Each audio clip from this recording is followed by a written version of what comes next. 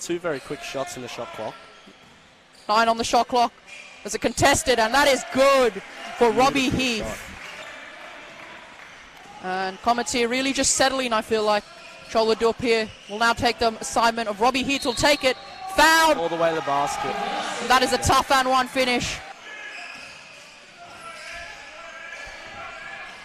Robbie Heath there on the pull-up mid-range, heavily contested. Comets here getting great shots, just need to capitalize on them. So, sure, eventually the percentage will even out with these makes. Robbie Heath with yet another contested shot here from the mid-range in a floater. It's interesting to see the bench point distribution. Only 3 for the Comets and only a single bucket for the Crusaders off the bench. And that comes in the form of Chan Nai. So both teams heavily relying on their starters. Robbie Heath. Not a lot of success from the Crusaders at the moment, but I have to say I love their offense at the moment. Robbie with the catch and shoot 3 on that right corner. Intelligently will drop back, and that voids the action. Seth Chapman there.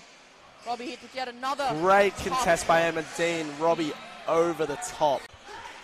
Face guard there on Luke Cassidy. Robbie Heath will get it. Appears to be okay. And again, yet another questionable shot. But why shoot? But why not shoot it when you can make it?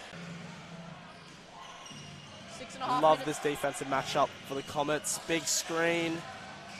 And he set up Another mid-range pull-up. For the Obi Crusaders. downhill. and a hop step there. Overshoots it.